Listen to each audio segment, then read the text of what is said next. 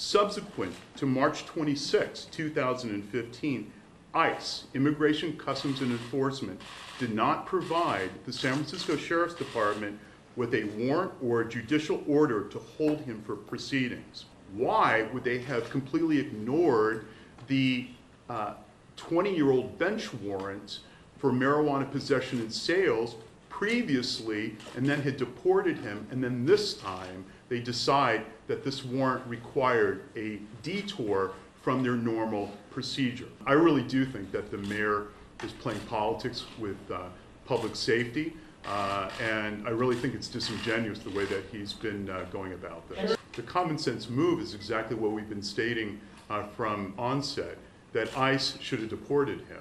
They didn't need to bring him back, and no, despite recent reports in the press, we didn't seek him out. A bench warrant is different from a district attorney warrant. We can intervene to the SF district attorney on a bench warrant. We cannot. That's the magistrate.